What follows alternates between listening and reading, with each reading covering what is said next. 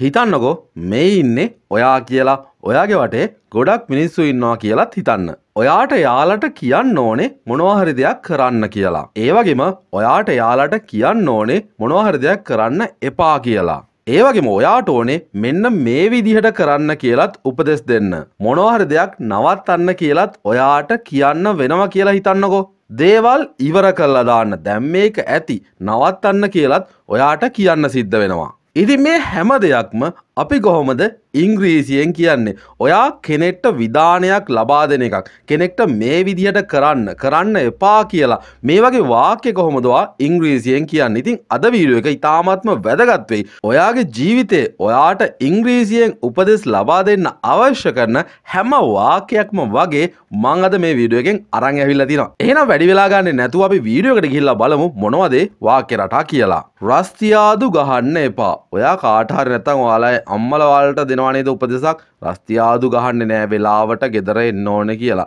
රස්තියාදු ගහනවට ඉංග්‍රීසි වලින් කියන්නේ රෝම් කියලා. හොඳට මතක තියාගන්න රෝම් කියලා තමයි රස්තියාදු ගහනවට ඉංග්‍රීසි වලින් කියන්නේ. රස්තියාදු ගහන්න එපා කියලා කියන්නේ don't roam. රස්තියාදු ගහන්නේ නැතුව ගෙදර එන්න වෙලාවට don't roam කියලා ඔයාට උපදෙස් දෙන්න පුළුවන්.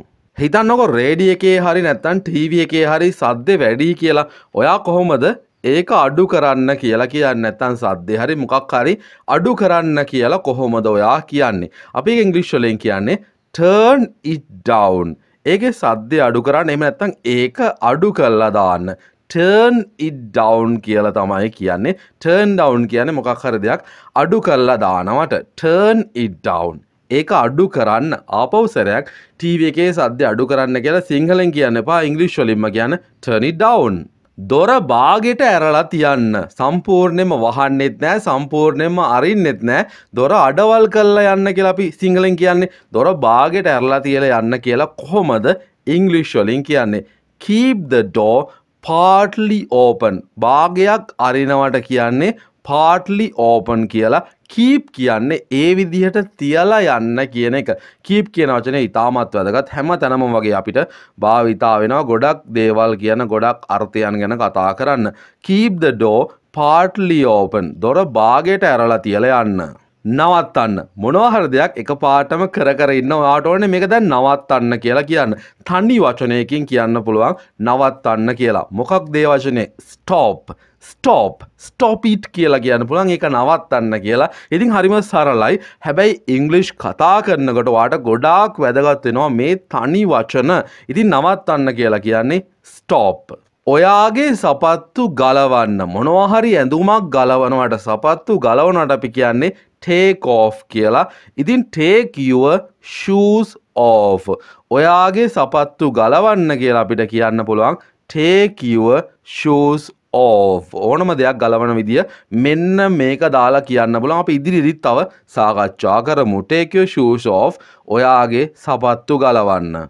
ඉක්මන් වෙන්න එපා, කලබල වෙන්න එපා. හිතන්නකෝ යාළුවෙක් ගොඩක් කලබලයි කොහේ හරි යන්න හරි නැත්නම් ගමනක් යන්න හරි මාර විදිහට කලබලෙන් ඉන්නේ. කලබල වෙන්න එපා, ඉක්මන් වෙන්න එපා කියලා වාට කියන්න පුළුවන් don't rush. rush කියන්නේ කලබල වෙනවාට. ගොඩක් කලබලකාරී අවස්ථාවකට අපි කියනවා ඒ ගොඩක් rush එක වැඩි කියලා. ඉතින් ඒ වගේ ඉක්මන් වෙන්න එපා, කලබල වෙන්න එපා කියලා අපිට කියන්න පුළුවන් don't rush.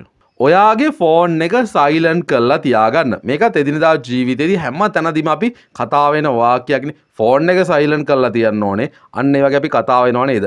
ඔයාට මම කලින් කිව්වා මේ keep කියන වචනය අපිට ගොඩක් තැන්වලදී භාවිතා වෙනවා කියලා. ඉතින් keep කියන වචනය භාවිතා කරලා ෆෝන් එක සයිලන්ට් කරලා තියන්න කියලා කියන්න පුළුවන්. keep your phone on silent. ඔයාගේ ෆෝන් එක silent mode එකේ තියන්න. keep your phone on silent. එක පාරටම යන්න. කට්ටිය එකට යන්න ඕන ගමනක් තියනවා කියලා හිතන්නකෝ. ඔක්කොම එක සැරේ යන්න ඕනේ කියලා. ඉතින් අපි කොහොමද ඒ කියන්නේ? go at once. එක පාරම යන්න. go at once. ඒක දෙපාරක් ඔබන්න එපා. මොකක් හරි දෙයක් ඔබන්න එපා කියලා. ඔබනවට මොකක්ද කියන්නේ? ඔබනවට කියනවා ප්‍රෙස් කරනවා කියලා. අපි කියන්නේ බටන් එකක් ප්‍රෙස් කළා කියලා මොකක් හරි බොත්තමක් එබුවා කියන එක. ඒක දෙපාරක් ඔබන්න එපා. වැඩක් නෑනේ දෙපාරක් ඔබලා හිතන්නකො ටීවී එක දානකොට එක පාරකින් ඒක ටීවී එක දාන්න පුළුවන් නම් ආපහු සැරයක් දාන්න ඕනේ නෑ. ඉතින් මේ වගේ දේවලුත් අපිට ගොඩක් තැන්වල කියන්න සිද්ධ වෙනවා. ඒක නිසා තමයි මේ වාක්‍යයට ඇතුළත් කරලා තියෙන්නේ මේ වීඩියෝ එකට ඇතුළත් කරලා තියෙන්නේ. ඒක දෙපාරක් ඔබන්න එපා. Don't press it twice. Twice කියලා කියන්නේ දෙපාරක් කියන එක. ඒක දෙපාරක් ඔබන්න එපා. Don't press it twice. දැන් ඇහැරෙන්න. දැන් අවදි වෙන්න. අපි ගෙදරට කියන්නේ යාළුවෙක්ට හරි නිදාගෙන ඉන්නවා නම් දැන් ඇහැරෙන්නකෝ. දැන් ඇහැරෙනවකෝ කියලා කියන්නේ. ඉතින් කොහොමද කියන්නේ? Wake up now. දැන් ඔයා නැගිටින්න ඕනේ. Wake up now. Wake up කියලා කියන්නේ නැගිටිනවට අවදි වෙනවටනේ. දැන් නැගිටින්න කියලා කියන්නේ wake up now. දැන් අවදි වෙන්න. දැන් නැගිටින්න. Wake up now. ඒක මං කිව්ව විදිහටම කරන්න. මොනවා හරි දෙයක් වෙනස් කරන්නේ නැතුව ඔයා කිව්ව විදිහටම වෙන්න ඕනේ නම් ඔයාට මේ වාක්‍ය පාවිච්චි කරන්න පුළුවන්. ඒක මම කිව්ව විදිහටම කරන්න. Do it as I said. As I said කියලා කියන්නේ මං කිව්ව විදිහටම කියන එක. කිව්ව ලෙසටම කියන එක තමයි මේ as වලින් අපිට අදහස් වෙන්නේ. Do it. ඒක කරන්න. හැබැයි මං කිව්ව විදිහට විතරයි කරන්නේ. Do it as I said. මොකක් හරි ඇඳුමක් කමිසයක් හරි වෙන්න පුළුවන්. ළමයට උපදෙස් දෙනවා වෙන්න පුළුවන්. ඔය ඇඳුම ගලවන්න කියලා කොහොමද කියන්නේ? Take it off. ඇඳුම් ගලවනවට තමයි විශේෂයෙන්ම අපි කලිනුත් කතා කළා. Take off කියලා කියන හිතන්නකො ඔය කමිසේ ගලවන්න කියලා. ඉතින් take it off කියලා කියන්න පුළුවන්. මෙහෙ කෙල ගහන්න එපා. හිතන්නකො සමහර මිනිස්සු ඉන්න හැම තැනම කෙල ගහනවා. ඉතින් මෙහෙ නම් ඔය කෙල ගහන්න එපා. විශේෂයෙන්ම බුලත් විට කාලා කෙල ගහන අයත් ඉන්නවා. ඉතින් මෙහෙ කෙල ගහන්න එපා කියලා කොහොමද කියන්නේ? කෙල ගහනවට කියන්නේ spit කියලා. ඉතින් කෙල ගහන්න එපා කියනකොට ඔයාලට හිතා ගන්න පුළුවන් don't spit here. මෙහෙ නම් කෙල ගහන්න එපා. කෙල ගහන්න එහෙම නෑ මේ හරිය කියලා අපිට උපදෙස් දෙන්න පුළුවන් මේ විදිහෙන්. don't spit here. මෙහෙ කෙල ගහන්න එපා. අවුල් වෙන්න එපා. මොකක් හරි සිදුවීමක් වුණාට පස්සේ සමහරු අවුල් වෙනවනේ. අපි කියන්නේ අප්සෙට් ගන්නවා කියලා. ඉතින් අවුල් වෙන්න එපා, අප්සෙට් වෙන්න එපා කියලා යාළුවෙක්ට කොහොමද කියන්නේ? Don't be upset. මේ be කියන එකෙන් වෙනවා කියන එක අදහස් වෙනවා. මොකක් හරි දෙයක් බවට නැත්නම් කෙනෙක් මේ වගේ තත්වයකට පත් වෙනවට අපි be පාවිච්චි කරනවා. ඉතින් අවුල් වෙන්න එපා කියන්නේ මෙතන ඕනේ. Don't be වෙන්න එපා කියන්න අපිට don't be පාවිච්චි කරන්න පුළුවන්. Don't be upset. අවුල් වෙන්න එපා. Don't be upset. ආයි ඒක කරන්න එපා. මේ වැරද්ද නම් ආපහු සැරයක් කරන්න එපා. ගොඩක් වෙලාවට ආයි ඒක කරන්න එපා කියන්නේ අපි වැරද්දක් කළොත්නේ. කොහොමද ඒක කියන්නේ? අපිට ඒක වැඩක් නෑ. අපි වාක්‍ය ඉගෙන ගමු. Don't do it again. හරිම සරලයි. දැන් ඔයාලට තේරෙනවද ඉංග්‍රීසි කතා කරන්න මේ ලොකු වාක්‍ය, ලොකු දිග වාක්‍ය රටා දැනගෙන ඉන්න ඕනේ. මේ වගේ හරිම සරල වාක්‍ය රටා ඔයා හොඳින් පුහුණු වෙන්නයි ඕනේ. Don't do it again. ආයි ඒක කරන්න එහෙම නෑ. ආපහු සැරයක් ඒක කරන්න එපා. Don't do it again. ආයි ඒක කරන්න එපා. මගෙන් අහකට යන්න. හිතන්නකෝ ඔයා ළඟ කතා කර කර ඉන්නව මිනිස්සෙක් ඔයාට දැන් තරහ යනවා. එයා ඉන්නවට කැමති නෑ කියලා අහකට යනවා මගෙන් නැත්තම් අහකට යනවා කියලා කියන්න පුළුවන් ටිකක් තරහින් වගේ get off කියන වචනය පාවිච්චි කළා. මගෙන් අයින් වෙන්න. Get off me. Get off me. කියන්න මට මොනවා හරි දෙයක් කියන්න කියලා කොහොමද කියන්නේ? කියනවට කියන්නේ tell කියන එකනේ. tell me කියන්න මට. tell me කියලා ඔයාට කියන්න පුළුවන්. යාළුවෙක්ට ඕනම දෙයක් ඔයාට කියන්න ඕන නම් ඔයාට කියන්න පුළුවන් tell me කියලා. ඔයාගේ මාස්ක් එක දාගන්න. ඔයගොල්ලෝ දන්නවා මාස්ක් පළඳින්න ඕනේ ගොඩක් වෙලාවට. put on කියන එක තමයි දාගන්න කියලා කියන්නේ. put on කියන්නේ මොකක් හරි දාගන්න කියන එක, ඇඳගන්න කියන එක. put on your mask. ඔයාගේ මාස්ක් එක දාගන්න කියලා අපිට කියන්න පුළුවන්. put on your mask. ඔයා කැමති විදිහට ඒක කරන්න එපා. කියපු විදිහට කරන්න. මේ වගේ වාක්‍යයක් අපේ ජීවිතේ ගොඩක් තැන්වල තියෙනවා නේද? ඔයා කැමති විදිහට ඒක කරන්න එපා. එපා කියලායි මෙතන තියෙන්නේ. Don't do it. ඒක කරන්න එපා. As you like. As you like කියලා කියන්නේ ඔයා කැමති විදිහට කියන එක. ඔයා කැමති විදිහට ඒක කරන්න එපා. Don't do it as you like. මුලින්ම ඔයාගේ සපත්තු දාගන්න. අපි කලිනුත් කතා කළා මාස්ක් එක දාගන්න කියන්නේ put on කියන එක. put on your mask වගේ put on your shoes first. මුලින්ම කියලාත් මෙතන කෑල්ලක් තියෙනවානේ. මුලින්ම ඔයාගේ සපත්තු දාගන්න. put on your shoes first. ඒක බිත්තියට හේතු කරන්න. හිතන්නකෝ ඉනිමගක් වෙන්න පුළුවන් මොනවා හරි වෙන දෙයක් වෙන්න පුළුවන් හේතු කරන්න කියලා කොහොමද අපි කියන්නේ? rest කියලා තමයි හේතු කරන්න කියන එක අපි අදහස් කරවන්නේ. rest it ඒක හේතු කරන්න. කොහෙටද හේතු කරන්නේ? බිත්තියට. බිත්තියට හේතු කරන හින්දා තමයි on the wall කියලා අපි කියන්නේ. rest it on the wall ඒක බිත්තියට හේතු කරන්න. දොර ඇරලා දාලා යන්න එපා. අපි කලින් කතා කළේ දොර බාගෙට ඇරලා තියලා යන්න. ඉතින් මෙතන කියන්නේ දොර ඇරලා දාලා යන්න එපා. දොර වහලා යන්න කියන එක. කොහොමද දොර ඇරලා දාලා යන්න එපා කියලා කියන්නේ? don't leave යන්න එපා කියන එක තමයි මේ don't leave කියන එකෙන් කොහොමද යන්න එපා කියන්නේ? don't leave the door open. දොර ඇරලා දාලා යන්න එපා. don't leave the door open. ඔයා හිතන දේ මට කියන්න. මොකක්ද ඔයා හිතන්නේ කියලා මට කියන්න. මේකත් යාළුවොත් එක්ක ගොඩාක් දුරට සාකච්ඡා වෙන වාක්‍ය රටාවක්. ඔයා හිතන දේ මට කියන්නකෝ. ඉතින් එහෙම අපි කියනවනේ ඕන තරම්. කොහොමද මේක ඉංග්‍රීසි වලින් කියන්නේ? tell me what you think. ඔයා මොනවද හිතන්නේ කියලා මට කියන්න. tell me what you think. ඔය විදිහට තමයි ඉංග්‍රීසි වලින් කියන්නේ. මාව එහාට එක්කන් යන්න. නැත්නම් ඒ තියෙන තැනට මාව එක්කන් යන්න. කාට හරි කියන අනේ මාව එතෙන්ට එක්කන් යන්න කියලා. මේක කොහොමද ඉංග්‍රීසි වලින් කියන්නේ? take me there. මාව එතනට අරයි යන්න එක්කන් යන්න. take me there. take me කියන්නේ මාව අරයි යන්න කියන එකනේ. මාව වාහන එක දාගෙන හරි කොහොම හරි එතෙන්ට මාව අරගෙන යන්න. take me there. ඔයාට ඕන දෙයක් ගන්න. මේ ගන්න කියලා කියන්නේ සල්ලි වලට ගන්න කියන එක buy කියලානේ අපි කියන්නේ. buy what you want. ඔයා කැමති දෙයක්, ඔයාට අවශ්‍ය දෙයක් ගන්න. buy what you want. හරිම සරලයි. හරිම සරල වචන ටිකක් තමයි ගලපන්න තියෙන්නේ. buy what you want. දුවන්න. කාට හරි උපදේශයක් දෙන්න පුළුවන් තන්නේ වචනයකින් මේක verb එකක් වෙන්න ඕනේ. බොහෝ විට දුවන්න කියලා කෙලින්ම කියන්න පුළුවන් run. ඕනම දෙයක් අපිට මේ විදිහට කියන්න පුළුවන්. ලියන්න කියලා write කියලා කියන්න පුළුවන්. ඒ වගේ ගොඩක් දේවල් කියන්න පුළුවන්. මෙතනදී දුවන්න කියලා අපි කියන්නේ run කියන තනි වචනයෙන්. අපිව සැක කරන්න එපා. සැක කරනවට ඉංග්‍රීසි වලින් කියන්නේ doubt කියලා. don't doubt කියන්නේ සැක කරන්න එපා කියන එක. අපිව සැක කරන්න එපා කියලා කියන්නේ don't doubt us. අපිව සැක කරන්න එපා. don't doubt us. ඔයාගේ බයික් එක මෙහෙ දාලා යන්න එපා. මේකත් ගොඩක් වැදගත් වාක්‍යයක්. අපි ගොඩාක් දුරට මේක කියනවා. ඔයාගේ මොනවා හරි මෙහෙ දාලා යන්න එපා නැති වෙයි කියලා. ඉතින් මෙතන කියන්නේ බයික් එක දාලා යන්න එපා කියලානේ. don't leave your bike here. මොකක් හරි දෙයක් දාලා යන්න එපා කියලා කියන්නේ don't leave කියලා. ඉතින් don't leave your bike here. මෙහෙ ඔයාගේ බයික් එක දාලා යන්න එපා. don't leave your bike here. ඔයාගේ කොණ්ඩේ පීර ගන්න. කොණ්ඩේ පීරනවට අපි ඉංග්‍රීසි වලින් කියන්නේ comb කියලා. ඔයාගේ කොණ්ඩේ පීර ගන්න. comb your hair. ඔයාගේ කොණ්ඩේ පීර ගන්න. comb your hair. එහෙ පහ වෙනකොට ඉන්න. පරක්කු වෙන්නේ එහෙම නැහැ. හරියටම පහ වෙනකොට එහෙ ඉන්න කියලා කොහොමද කියන්නේ?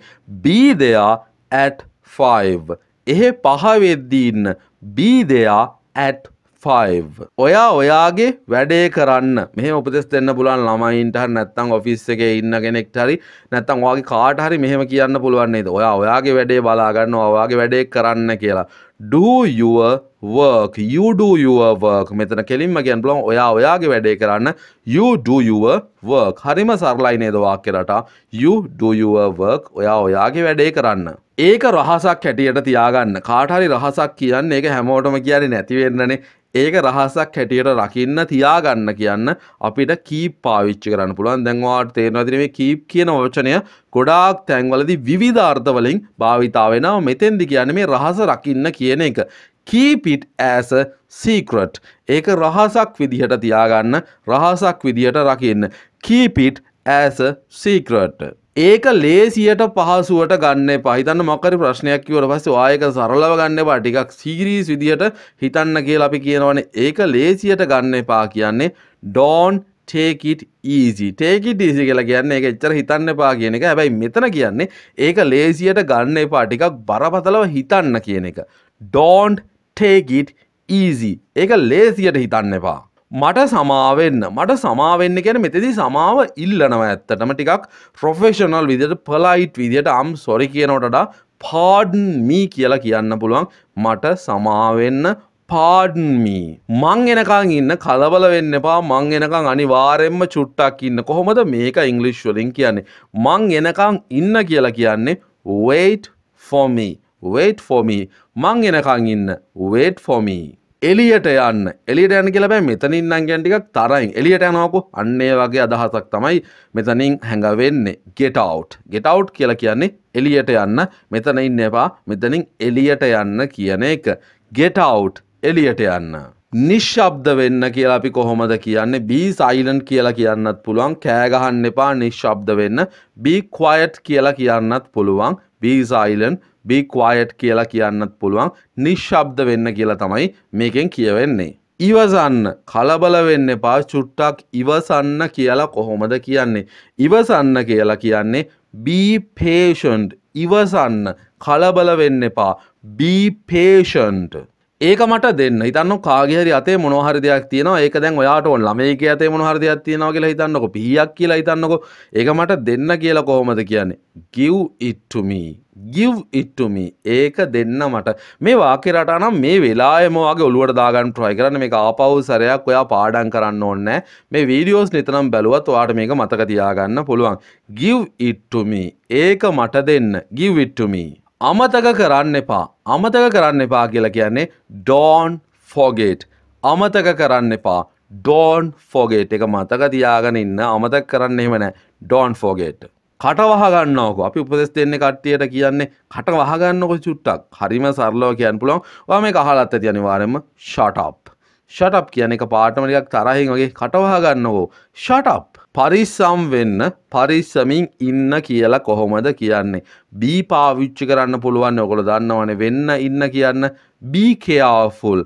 පරිස්සමින් ඉන්න. එහෙම නැත්නම් පරිස්සම් වෙන්න. be careful කියලා කියන්න පුළුවන්. එහෙ වාඩි වෙන්න එපා. ඔයා මෙතන වාඩි වෙන්න. එහෙනම් වාඩි වෙන්න එපා. වාඩි වෙනවට කියන්නේ sit කියලානේ. don't sit කියන්නේ වාඩි වෙන්න එපා කියන එක. එතන වාඩි වෙන්න එපා කියලා කොහොමද කියන්නේ? don't sit there. එහෙ වාඩි වෙන්න එපා.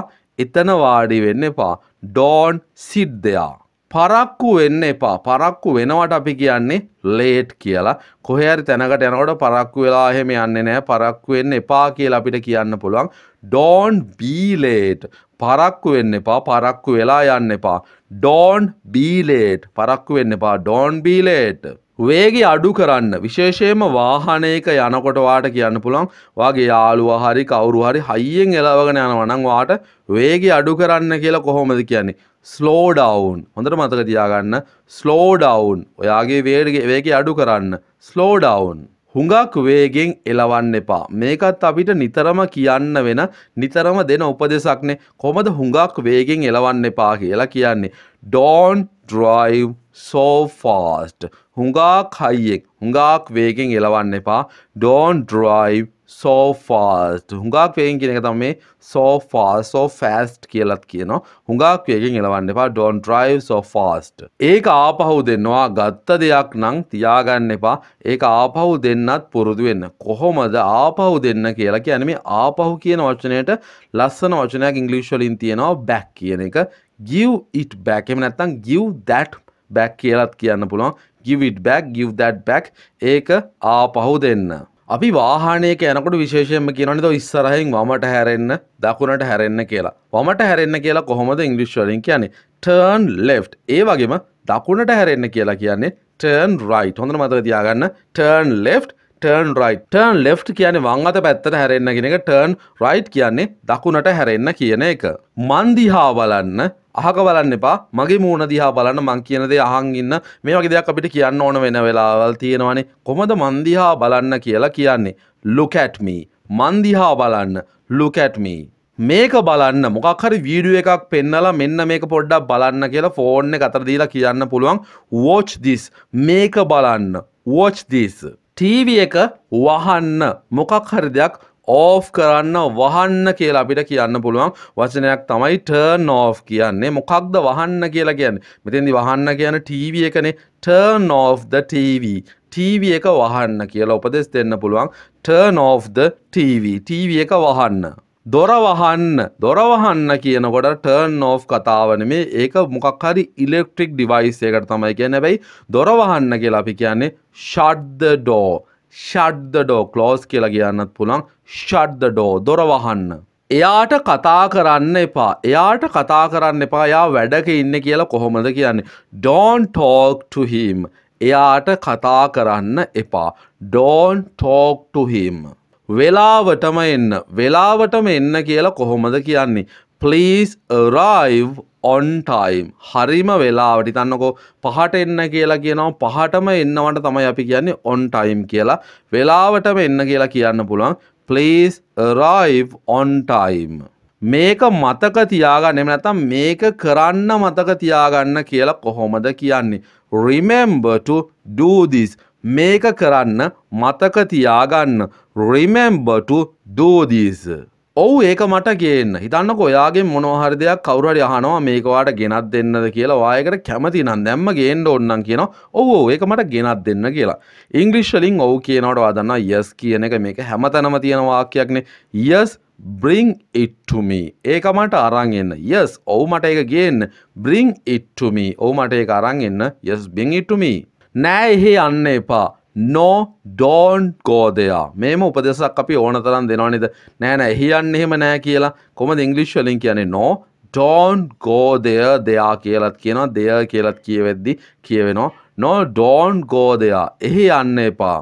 මගේ පාරෙන් අයින් වෙන්න. හිතන්නකෝ ඔයා වාහනයක යනවා වෙන්න පුළුවන්. නැත්නම් ඔය ගමනක් යන්න වෙන්න පුළුවන්. හිතන්නකෝ ඔයාගේ පාර හරස් කරගෙන කවුරු හරි ඉන්නවා. නැත්නම් මේක අකාරුණිකව කියන්නත් පුළුවන්. මගේ පාරෙන් අයින් වෙන්න ඔයාට යන්න ඕන කියලා. ඉතින් මේක කොහොමද කියන්නේ?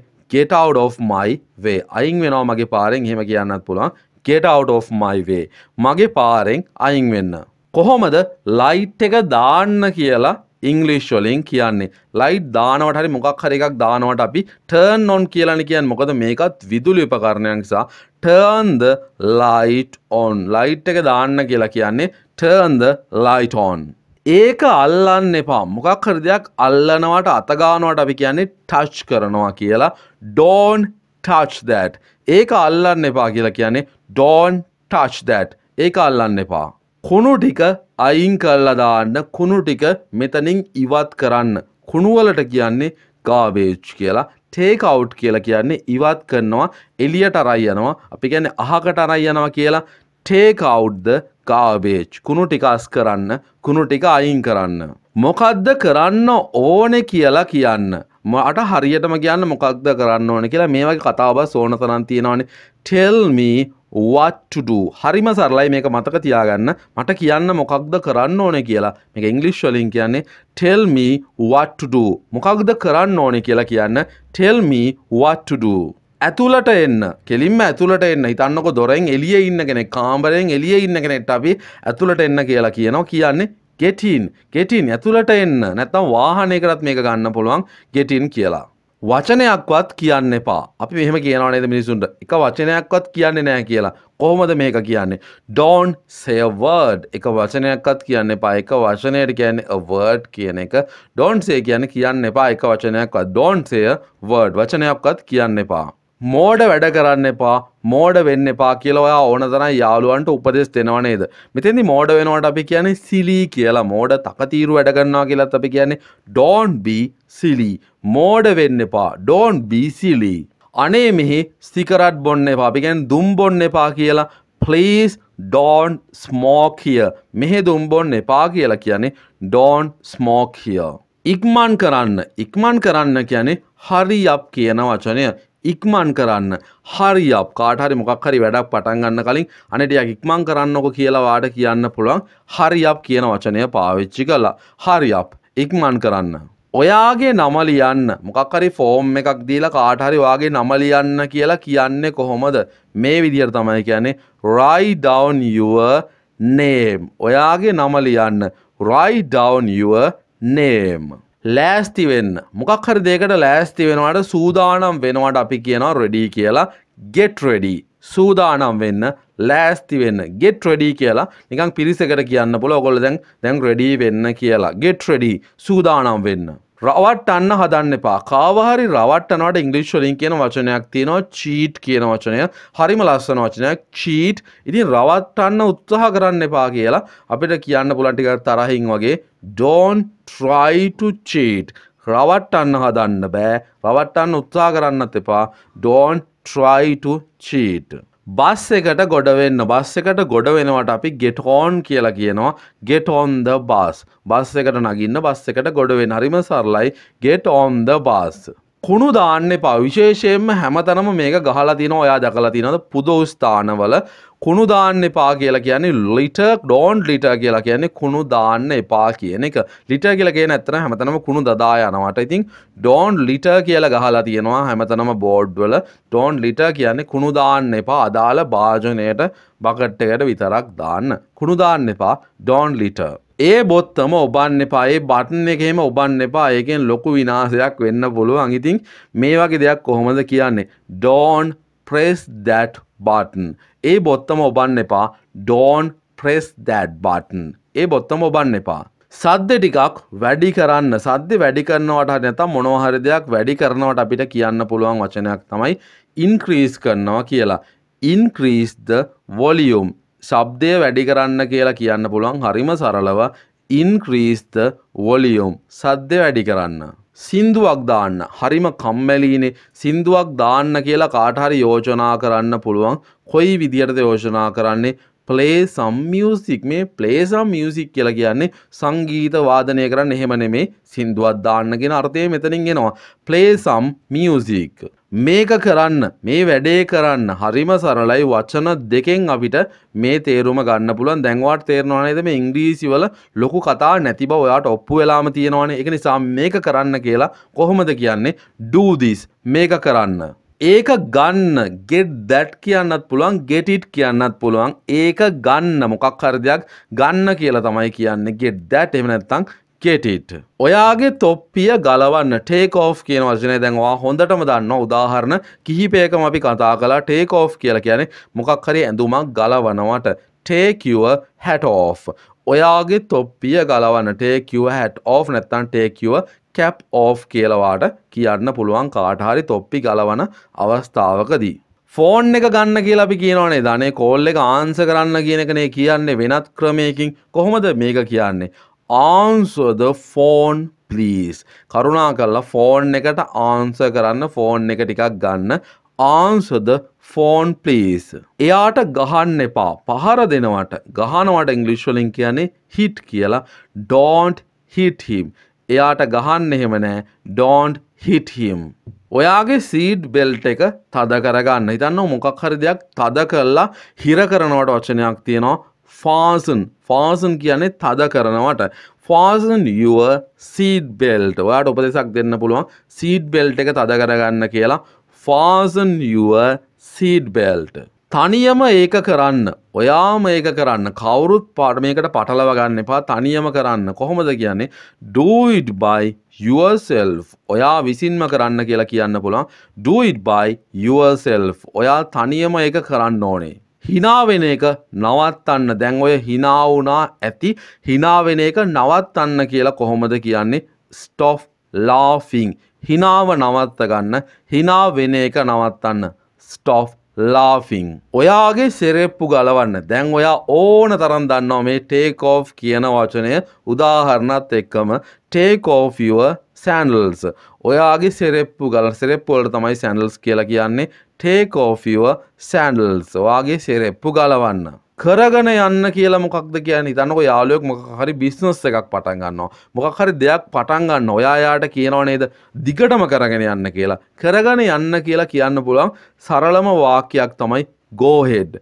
go ahead. go ahead කියලා ඔයාට කෙලිම මැසේජ් එකක් දාලා කියන්න පුළුවන්. හරි දිගටම කරගෙන යන්න නියමයි කියලා. go ahead. නියමයි දිගටම කරගෙන යන්න. කතා කරන එක නවත්තන්න. stop talking. හරිම සරල වාක්‍යයක්. ඔයාට මේක ඕන තරම් ඇහිලත් ඇති. හැබැයි ඔයා ඉංග්‍රීසි කතා කරනකොට මේක ඔයා කියන්න try කරලා නැහැ නේද? එහෙම නැත්නම් අද ඉඳන් ඔයාට පුළුවන් මේක try කරන්න. කතා කරන එක නවත්තන්න කියලා කොහොමද කියන්නේ? stop talking. එයා කියන දේට ඇහුම්කන් දෙන්න. එහෙම නැත්නම් එයා කියන දේ අහන්න. කොහොමද මේක ඉංග්‍රීසි වලින් කියන්නේ? listen කියලා කියන්නේ අහනවටනේ. listen to what he's saying. ඔහු කියන දේ අහන්න. එයා කියන දේ අහන්න.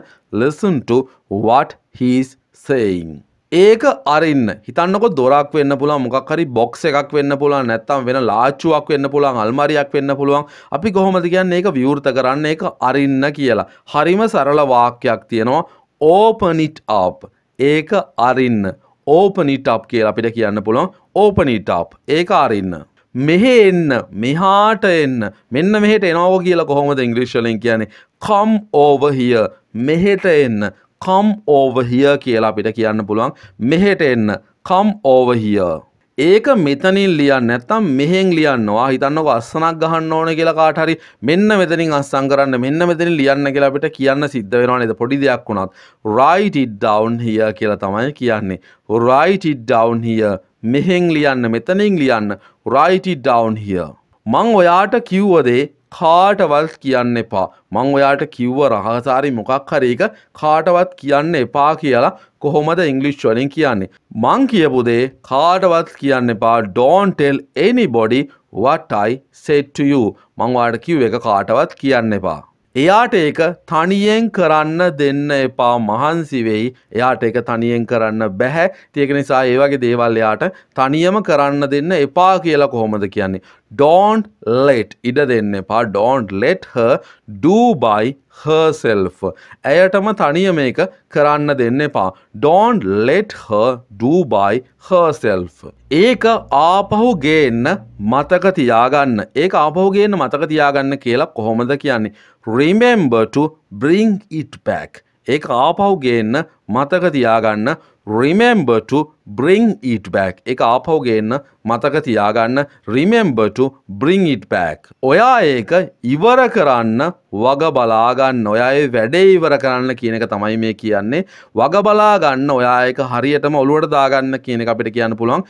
Make sure කියන වාක්‍යයෙන් නැත්නම් වචනයෙන් make sure that you finish it. ඔයා ඒක ඉවර කරන්න හොඳට ඔලුවට දාගන්න ඕනේ. Make sure that you finish it. ඒක අහන්නේ නැතුව ඉන්න ඔයා වග බලා ගන්න. මේකත් අපි නිතරම කියන වාක්‍ය රටාවක්නේ. ඒක අහන්නේ එහෙම නැහැ. ඒක අහන්න නැතුව ඉන්න හිතන්න කියන එක. Make sure that you don't ask it. ඒක අහන්න නැතුව ඉන්න. Make sure that you don't ask it. ඔයත් එහෙ යන්න ඕනේ. ඔයත් එහෙ යන්න ඕනේ. also පාවිච්චි කරන්නත් පුළුවන්. හැබැයි මේ විදිහට ඔයා ඉගෙන ගන්න. You should go either. ඔයත් එහෙ යන්න ඕනේ. ඔයත් එහෙ යා යුතුමයි. ඔයත් කියන තමයි මෙතන either පාවිච්චි වෙන්නේ. ඔයත් එහෙ යන්න ඕනේ. You should go either. පුළුවන් තරම් ඔයාට පුළුවන් තරම් ඉක්මනින් මේ වැඩේ ඉවර කරලා දාන්න. වැඩක් ඉවර කරනවට අපි කියන්නේ finish කරනවා කියලානේ. පුළුවන් තරම් ඉක්මනින් කියලා කොහොමද කියන්නේ? As soon as possible. පුළුවන් තරම් ඉක්මනින් වැඩේ අවසන් කරන්න. වැඩේ ඉවර කරලා දාන්න. Finish as soon as possible. ඒක ගැන දැනුවත් වෙන්න. ඔයා එක එක අයට යන්ත යාළුවන්ට කියනවනේ මොකක් හරි ගැන ටිකක් අවධානයෙන් ඉන්න.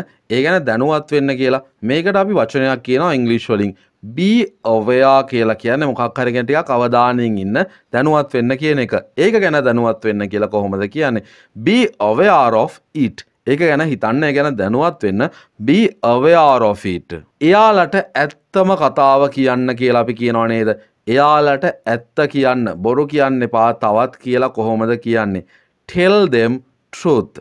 එයාලට ඇත්ත කියන්න කියලා කියන්නේ tell them truth. එයාලට බොරු කියන්න එපා.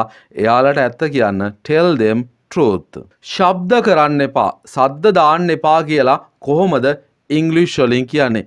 don't make noise. make noise කියලා කියන්නේ ශබ්දය ඇති කරනවට, ශබ්ද දානවට. ශබ්ද කරන්න එපා කියලා කියන්නේ don't make noise. ඔයා දවල්ට කන්න අමතක කරන්න එපා. don't forget කියලා කියන්නේ අමතක කරන්න එපා කියන එක. don't forget your lunch. ඔයාගේ දිවා ආහාරය, දවල් කෑම එක අමතක කරන්න එපා කියලා තමයි මේ කියන්නේ. don't forget your lunch. ඔයාගේ කාමරේ සුද්ධ කරගන්න. clean කියලා කියන්නේ සුද්ධ කරනවට කියලා ඔයා දන්නවනේ. clean your room. ඔයාගේ කාමරේ සුද්ධ කරගන්න. clean your room.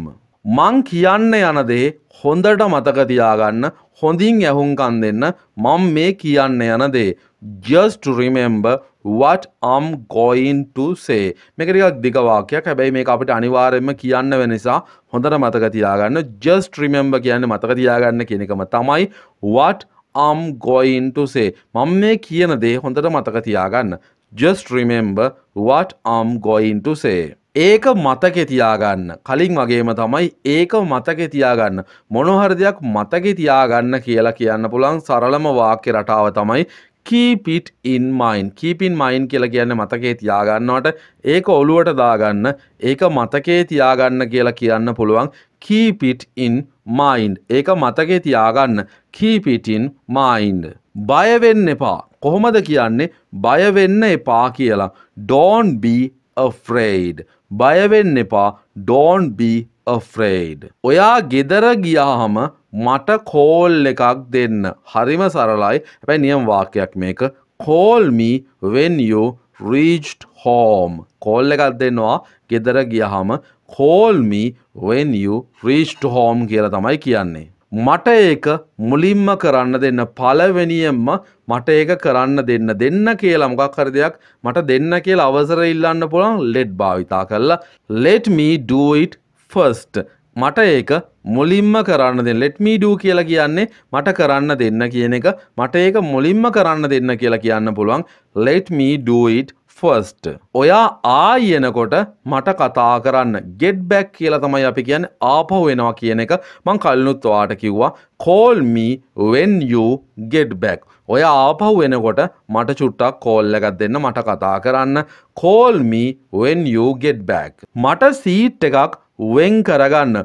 මොනවා හරි තැනකින් දෙයක් වෙන් කරගන්නවට අපි කියන්නේ reserve කියලා කියන්නේ වෙන් කරගන්නවට please reserve a seat for me අනේ මට සීට් එකක් අල්ලගෙන තියාගන්න කියලා අපි කියන්නේ වෙන් කරගන්නවට කියන්නේ please reserve a seat for me ඉර බහින්න කලින් ගෙදර එන්න ඉර බහින්න කලින් කියලා කියන්නේ before sunset ඉර බහිනවට අපි ඉංග්‍රීසි වලින් කියන්නේ sunset කියලා ඉර පායනවට sunrise ඉර බහිනවට කියන්නේ sunset කියලා ඉර බහින්න කලින් ගෙදර එන්න කියලා අපිට ඕන තරම් උපදෙස් හම්බෙනව නේද මේක ඉංග්‍රීසි වලින් කියන්නේ come home before sunset ඔයා රතු ලයිට් එක දැක්කහම නතර කරන්න වාහනයක යන කෙනෙක්ට දෙන්න පුළුවන් සුපිරි උපදෙසක් තමයි මේක stop නතර කරන්න when you see the red light ඔයා red light එක දැක්කට පස්සේ වාහනේ නතර කරන්න stop when you see the red light අපි සෙල්ලම් කරමු කියලා කොහොමද යෝජනා කරන්නේ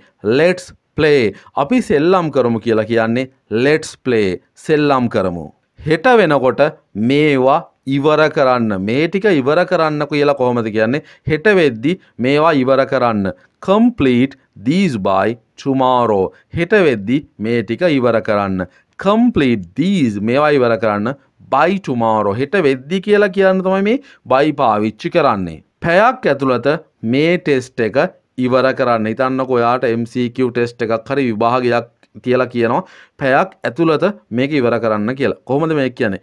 complete the test in 1 hour. පැයක් ඇතුළත කියලා කියන්නේ in 1 hour කියන එක complete the test in 1 hour.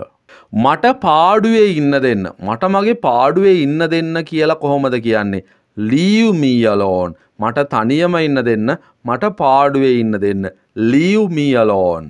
මාව දැනුවත් කරන්න අපි කියනවා නේද මට කියලා කරන්න නැත්නම් මාව දැනුවත් කරන්නේ නැතුව මේක කරන්න එපා කියලා මාව දැනුවත් කරන්න කියලා කියන ලස්සන වාක්‍යයක් තියෙනවා let me know මාව දැනුවත් කරන්න let me know ජනේලේ අරින්නකෝ මෙහෙ හුඟක් රස්නේ මේ වගේ වාක්‍ය රටා ඕන තරම් තියෙනවානේ ජනේලේ අරින්න කියලා කොහොමද කියන්නේ open the window මෙහෙ හුඟක් රස්නේ කියලා කියන්නේ it's too hot in here මෙහි මාර විදියට රස්නේ ඒක නිසා ජනේලේ අරින්න open the window it's too hot in here අනේ ඒ වගේ මට කතා කරන්න එපා ඒ වගේ නරක විදියට නම් මට කතා කරන්න එපා කියලා කොහොමද කියන්නේ please don't talk to me like that please don't talk කියලා කියන්නේ කතා කරන්න එපා කියන එක මට කතා කරන්න එපා ඒ විදියට කියලා කියන්නේ to me like that please don't talk to me like that ඒ විදියට මට කතා කරන්න එපා.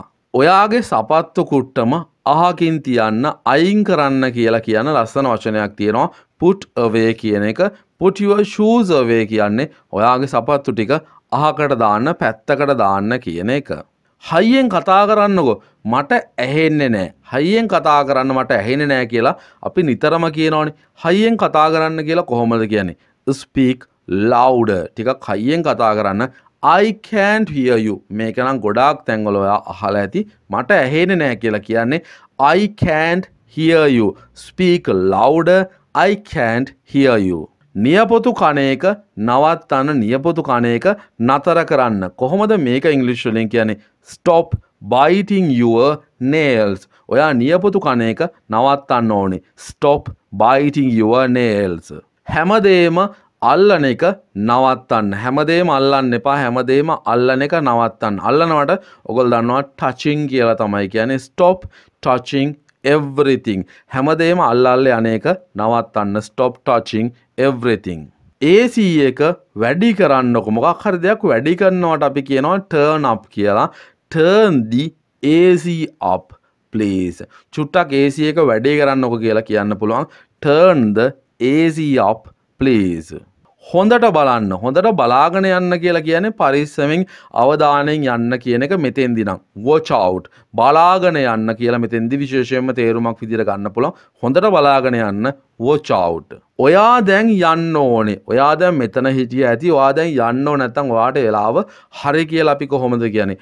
You need to leave now. කොහේද යන්න පිටත් වෙනවට අපි කියන්නේ leave කියලා. You need to leave now. ඔයා දැන් යන්න ඕනේ. ඔයාගේ ඇඳුම් බිම දාලා යන්න එපා. ඇඳුම් එක තැනකට දාන්න. බිම දාන්න එහෙම නැහැ කියලා කොහොමද අපි කියන්නේ? Don't leave your clothes on the floor please. ඔයාගේ ඇඳුම් බිම දාලා යන්න එපා. Don't leave your clothes on the floor please. ඔයාගේ වාසනාව කවදාවත් විශ්වාස කරන්න එපා. අපි වාසනාවට කියනවා luck එක believe කරන්න එපා කියලා. Never believe in your luck. එතකොට ඔයාලට වැඩ කරන්න හිතෙන්නේ නැහැ. වාසනාවෙන් ඔයාලට දේවල් ලැබෙයි කියලා හිතනවනේ. ඒ නිසා ඔයාගේ වාසනාව කවදාවත් විශ්වාස කරන්න එපා. Never believe in your luck. ගොළුෙක් වගේ හැසිරෙන්න එපා. ඔයා ටිකක් තේරුම් අරන් ඉන්න. ගොළුෙක් වගේ වෙන්න එපා. Don't behave like dumb. dumb කියන්නේ ගොළුවට කතා කරන්න බැරි මනුස්සයට. behave කියන්නේ හැසිරෙනවට ඒ වගේ ඉන්නවා. ඒ කියන්නේ මෙතන කියන්නේ නැත්තම කතා කරන්නේ නැතුව ඉන්න එපා කියන එක. Don't behave like dumb. ඔයා දෙමව්පියන්ට අනිවාර්යයෙන්ම කීකරු වෙන්න ඕනේ. අනිවාර්යයෙන්ම දෙමව්පියෝ කියන දේ අහන්න ඕනේ. You must obey your parents. obey කියලා කියන්නේ කීකරු වෙනවා කියන එක. You must obey your parents. ඔයා දෙමව්පියන්ට අනිවාර්යෙන්ම කීකරු වෙන්න ඕනේ. එයාට කියන්න එයාගේ වැඩේ කරන්න කියලා. එහෙම නැත්නම් එයාට අදාළ දේ විතරක් කරන්න කියලා එයාට කියන්න. Tell him to do his duty. එයාගේ වැඩේ එයාගේ job එකට අපි කියනවා duty එකක් කරනවා කියලා. Tell him to do his duty. එයාට කියන්න එයාගේ වැඩේ කරන්න කියලා. ඒ ගේට්ටුවෙන් ඇතුළට එන්න. අන්න අර පේන ගේට්ටුවෙන් ඒ ගේට්ටුවෙන් ඇතුළට එන්න. ඇතුළට එනවට කියන්නේ enter වෙනවා කියලා. Enter by that gate. ඒ ගේට්ටුවෙන් ඇතුළට එන්න. පන්තියෙන් පස්සේ ඔයාව මුණ ගැහෙන්නම්, ඔයාව හම්බ වෙන්නම් කියලා අපිට කියන්න පුළුවන් මේ විදිහට. See you after class. පන්තියෙන් පස්සේ ඔයාව හම්බ වෙන්නම්. See you after class. ඔයාගේ කමිසේ කලිසමට යට කරගන්න. කලිසමට යට කරගන්නවට කියන්නේ tuck කියලා. මේක අලුත් වචනයක් වෙන්න පුළුවන්. Tuck your shirt. ඔයාගේ කමිසේ යට කරගන්න into the trousers. ඔයාගේ කමිසේ කලිසමට යට කරගන්න කියලා අපිට උපදෙස් දෙන්න පුළුවන් මේ විදිහට. Tuck your shirt into the trousers. ඒ වගේ දේවල් කියන්න එපා. ඒ වගේ කරුණු කාරණා නම් කියන්න එපා. Don't utter කියලා කියන්න එපා කියන එක. ඒ වගේ දේවල් කියන්න එපා. Don't utter such things. ඒ වගේ දේවල් කියන්න එපා. Don't utter such things. මගේ උත්තරේ එනකන් බලන් ඉන්න එපා. මගේ පිළිතුර මගේ උත්තරේ එනකන් බලන් ඉන්න එපා. Don't wait for my answer. ඔයා වැඩ ටික කරගෙන යන්න. මගේ උත්තරේ එනකන් බලන් ඉන්න එපා. Don't wait for my answer. අතාරින්න එපා. දේවල් අතාරින්න එපා. මගදී නවතර කරන්න එපා. දාලා යන්න එපා කියලා කියන්න ප්‍රසිද්ධම වාක්‍ය රටාවක් තියෙනවා. Don't give up. අතාරින්න එපා. Don't give up.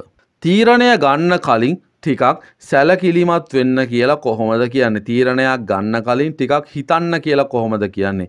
Be careful before making the decision. තීරණ ගන්න කලින් සැලකිලිමත් වෙන්න ටිකක් හිතන්න. Be careful before making the decision. තීරණ ගන්නවට කියන්නේ making the decision කියලා. අත් හොදන්න වග බලා ගන්න. විශේෂයෙන්ම කෑම කන්න කලින් අනිවාර්යයෙන්ම අත් හොදන්න වග බලා ගන්න. Make sure you wash your hands. ඔයාගේ අත් හොදන්න අනිවාර්යයෙන්ම හිතන්න. Make sure you wash your hands. ඔයාගේ වැඩවලින් පොඩි විවේකයක් ගන්න try කරන්න. මේකත් අපි නිතරම කියන වාක්‍ය රටාවක්නේ. වැඩවලින් මිදිලා පොඩි විවේකයක් ගන්න try කරන්න. Try to take a break from your work. ඔයාගේ වැඩවලින් කියලා කියන්න තමයි from your work භාවිතා කරන්නේ. Try to take a break from your work. විශ්වාසයෙන් ඉන්න. විශ්වාසයෙන් ඉන්නවට අපි කියනවා be confident කියලා. විශ්වාසයෙන් ඉන්න. Be confident. එයාට කතා කරන්න එපා. එයාට පාඩුවේ ඉන්න දෙන්න කියලා කොහොමද ඉංග්‍රීසි වලින් කියන්නේ? එයාට කතා කරන්න එපා. එයාට පාඩුවේ ඉන්න දෙන්න. Don't speak to him. එයාට කතා කරන්න එපා. Don't speak to him. මට මෙහෙම කරන එක නවත්තන්න. මේ විදිහට මට සලකන එක නවත්තන්න. මේ වගේ වාක්‍ය රටා අපිට ඕන තරම් කියන්න වෙනවනේ අපේ ජීවිතේදී. කොහොමද කියන්නේ මේක? Stop doing this to me. මේක මට කරන එක නවත්තන්න. මේක මට මාර දුකක්. Stop doing this to me. මෙහෙට එන්න එපා. මෙහෙට එන්න එපා කියලා කොහොමද කියන්නේ? Don't come here. මේ පැත්තේ එන්නේ නෑ. මෙහෙට එන්න එපා. Don't come here. මෙහෙට එන්න එපා. Don't come here. මගේ සල්ලි ආපහු මට ඕනේ. මගේ සල්ලි ආපහු දෙන්නකෝ කියලා කොහොමද කියන්නේ? Please give me my money back. මගේ සල්ලි ආපහු දෙන්න. Please give me my money back. ඔයාගේ තාත්තා කියන දේ කරන්න. ඔයාගේ තාත්තා කියන දේ කරන්න කියලා කොහොමද කියන්නේ? Do what your father tells you. ඔයාගේ තාත්තා කියන දේ කරන්න. Do what your father tells you. ඔයාට එළියට යන්න දෙන්නේ නැහැ. ඔයාට සිද්ධ වෙනවා ගේ ඇතුළටම වෙලා ඉන්න. කොහොමද මේක කියන්නේ? ඔයාට එළියට යන්න දෙන්නේ නැහැ කියලා. You are not allowed to go out. Allow කියලා කියන්නේ ඉඩ දෙනවා කියන මොකක් හරි දෙයක් කරන්න ඉඩ දෙනවා. මෙතෙන්දී you are not allowed to go out. ඔයාට එළියට යන්න දෙන්න බෑ. මාව අනුගමනය කරන්න. එහෙම නැත්නම් මගේ පස්සෙන් එන්න කියලා මේක ගන්නත් පුළුවන්. මාව අනුගමනය කරන්න කියලා කොහොමද කියන්නේ? Follow me. මං කියන දේ කරන්න. Follow me. ඔයා ඒක කරන්න ඕනේ නෑ. ඔයා ඒක කරන්න අවශ්‍ය නෑ කියලාත් අපි නිතරම කියනවානේ. කොහොමද මේක කියන්නේ? You don't want to do that. ඔයාට ඒක කරන්න ඕනේ නෑ. ඔයා ඒක කරන්න ඔයා ගැන හිතන්නවත් එපා. You don't want to do that කියලා තමයි කියන්නේ. මෙහි අවුල් දාගන්න එපා. මෙහි අවුලක් ඇති කරගන්න එපා. අපි රණ්ඩු වෙනවට අවුල් දාගන්නවට කියන වචනයක් තියෙනවා. mess කියන වචනය. Don't make a mess in here. මෙහි අවුල් දාගන්න එපා. Don't make a mess in here. ඒක මට පෙන්වන්න. හරිම සරල වාක්‍යයක්. ඒක මට පෙන්වන්න. Show it me. Show it to me ගන්නත් පුළුවන්. Show it me. ඒක මට පෙන්වන්න. ඒක නොසලකා හරින්න එපා. Don't ignore it. නොසලකා හරින්න කියලා කියන්න පුළුවන්. Ignore it කියලා. ඒක අතහැරලා දාන්න. Don't ignore it. ඒක නොසලකා හරින්න එපා. අපිට වද දෙන්න එපා කියලා කියනවනේ. අපිට කරදර කරන්න එපා. මේ කරදර කරන්න එපා කියලා මෙතෙන්දි කියන්නේ disturb කරන්න එපා කියන එක. Do not disturb us. නැත්නම් don't disturb us. අපිට කරදර කරන්න එපා. ඒ ඔක්කොම එකපාර කරන්න යන්න එපා. එක විදිහේ කරන්න යන්න එපා කියලා කොහොමද කියන්නේ? Don't do it all at once. එක විදිහේ කරන්න යන්න එපා ඒ ඔක්කොම. Don't do it all at once. ළමෙක් වගේ හැසිරෙන්න එපා. Do not behave like a child. Don't behave කියලා කියන්නේ හැසිරෙන්න එපා කියන එක. Like a child කියලා කියන්නේ ළමයෙක් වගේ කියන එක. Don't behave like a child. Seat එක ඇඳට දාන්න. ඇඳේ seat එක ඇඳට එලන්න කියලා කොහොමද කියන්නේ? Spread the sheet on the bed. Sheet එක ඇඳට එලන්න. Spread the sheet on the bed. ඔයාට තියෙන දේ මට පෙන්වන්න. ඔයා ගාව මොනවද තියෙන්නේ? ඒක මට පෙන්වන්න. Show me what you have got. ඔයා ළඟ තියෙන දේ මට පෙන්වන්න. Show me what you have got. ඔයාගේ සපත්තු දාගන්න අපි කලිනුත් කතා කළා මොන හරි දෙයක් අඳිනවට අපි කියනවා put on කියලා. put on your shoes. ඔයාගේ සපත්තු දාගන්න. තව දුරටත් කතා කරන්න එපා. මෙහෙම අපි ඕන තරම් කියනවනේ දැන් නම් මට කතා කරලා ඇති වෙලා තියෙන්නේ තවත් නම් කතා කරන්න එපා කියලා. anymore කියලා කියන්නේ තව දුරටත් කියන එක. don't talk anymore. තවත් නම් කතා කරන්න එපා. තව දුරටත් කතා කරන්න එපා. don't talk anymore. හොරෙක් වෙන්න එපා. හොරාට කියන්නේ thief කියලා. don't be a thief. හොරෙක් වෙන්න එපා. don't be a thief. රණ්ඩුවක් ඇති කරන්න එපා. මෙතන ප්‍රශ්නයක් වෙයි. රණ්ඩු නම් ඇති කරන්න එපා කියලා කොහොමද කියන්නේ? don't make a quarrel please. රණ්ඩු වලට කියන්නේ quarrel කියලා. රණ්ඩු වලි වලට කියන්නේ quarrel කියලා. don't make a quarrel please. රණ්ඩුවක් ඇති කරන්න එපා. එයාටත් යමක් කියන්න දෙන්න. කාට හරි මොනවා හරි දෙයක් කියන්න දෙන්න කියලා අපි කොහොමද කියන්නේ? let her say something. ඇයට යමක් කියන්න දෙන්න. let her say something. එයාට යමක් කියන්න දෙන්න. ප්‍රශ්නේ විසඳන්න දෙන්න. let the problem be solved. ප්‍රශ්නේ විසඳ ගන්න දෙන්න. ඒකට ඉඩ දෙන්න. let the problem be solved. පරිස්සම් වෙන්න. careful වෙනවට පරිස්සම් වෙනවට අපි ලස්සන වචනයක් කියනවා cautious කියලා. පරිස්සම් වෙන්න කියලා අපිට කියන්න පුළුවන් be cautious. පරිස්සම් වෙන්න. මට කරදර කරන්න එපා. මෙතෙන්දි මේ trouble කියලා කියන්නේ මට වද දෙන්න එපා, අවුල් දාන්න එපා කියන එක. හිතන්නකෝ මොකක් හරි ප්‍රශ්නයක් ඇති වෙනවා කාත් එක්ක trouble එකක් කියලා අපිට ඒකට කියන්න පුළුවන්. don't trouble be. මාව කරදරේ දාන්න එපා කියන එක තමයි මේකේ හරිම තේරුම. මගේ ප්‍රශ්නෙට උත්තර දෙන්න. answer my question now. මට දැම්මම උත්තරයක් ඕනේ මගේ ප්‍රශ්නෙට. ඒ නිසා මගේ ප්‍රශ්නෙට උත්තර දෙන්න. answer my question now. නරක පුරුදු වලින් ඈත් වෙන්න. නරක පුරුදු වලට ඉංග්‍රීසි වලින් කියන්නේ bad habit කියලා. get rid කියලා කියන්නේ get rid of කියලා කියන්නේ මොකක් හරි දෙයකින් අපි ඉවත් වෙනවට අයින් වෙනවට. get rid of your bad habit. ඔයාගේ නරක පුරුදු වලින් ඈත් වෙන්න. අවධානය දෙන්න. අපි කාට හරි කියනවා අවධානය යොමු කරන්න කියලා. pay attention. අවධානය යොමු කරන්න. pay attention. පස්සේ මට කෝල් කරන්න. එහෙම නැත්නම් පස්සේ මට කතා කරන්න. call me later කියලා කියන්න පුළුවන්. පස්සේ මට කතා කරන්න. call me later. කෑදර වෙන්න එපා. greedy වෙන්න එපා. කෑදර වෙනවට පෙරේත වෙනවට අපි කියන්නේ greedy කියලා. don't be greedy. කෑදර වෙන්න එපා. don't be greedy. ඔයාව විශ්වාස කරන්න. ඔයාටම විශ්වාස වෙන්න ඕන. කොහොමද ඔයාවම විශ්වාස කරන්න කියලා කියන්නේ? believe in yourself. ඔයාව විශ්වාස කරන්න, තමා විශ්වාස කරන්න. believe in yourself. මං කතා කරනකොට මැද්දට පයින්න එපා. මට කතා කරගෙන යන්න දෙන්න. මේ බාධා කරනවට මැද්දට පයින්නවට අපි ලස්සන වචනයක් කියනවා interrupt කරනවා කියලා. don't interrupt me while I'm speaking. මට බාධා කරන්න එපා, මැද්දට පයින්න එපා කියලා කියන්න පුළුවන්. don't interrupt me while I'm speaking.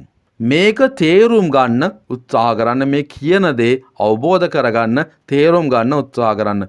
please try to understand this. මේක තේරුම් ගන්න උත්සාහ කරන්න. please try to understand this. ගේට්ටුව ඉස්සරහා වාහන නවත්තන්නේ නෑ. වාහන නවත්තන්න බෑ. එතන වාහන නවත්තන්න තහනම්.